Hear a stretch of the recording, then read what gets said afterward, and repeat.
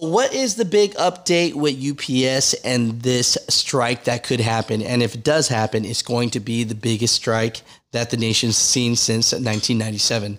Let's get into today's video. What's going on with the truckers? Everybody's been waiting for a update on this UPS strike that can happen. Basically, their contract is over in August. And today is the last day for them to vote. So from June 7th all the way to June 15th, they've been going to the polls and voting yes or no on authorization to strike. And a lot of local Teamsters have already had over a 99% rate that yes, if there is no deal, they will strike. So the Teamsters actually just released this just moments ago. They said, can't stop, won't stop. UPS Teamsters subcommittees push on. A handful of subcommittees, including Teamsters, Rank, and Filters, met throughout the day in Virginia with preparations underway to return to the national bargaining table with the UPS on Friday. The Teamsters National Negotiation Committee is finalizing language for several new contract proposals as the union pushes towards tentative agreement soon for all non-academic articles.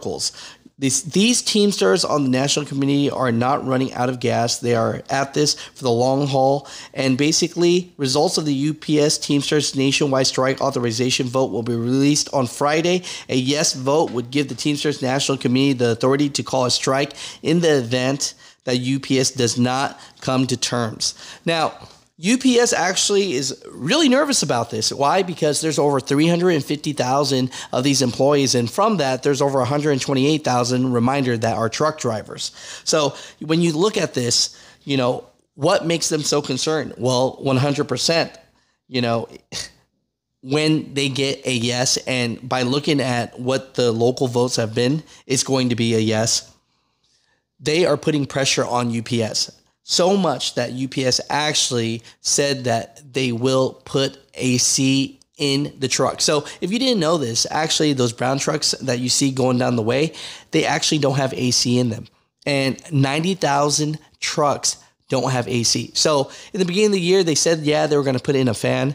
But now it looks like they have a tentative deal, and it looks like there will be AC in these vehicles. So truckers, comment down below, but that's your update as of now. You know, it looks like UPS seems to want to work with them, but if UPS does not, it looks like they will have the authorization to strike. Truckers, comment down below.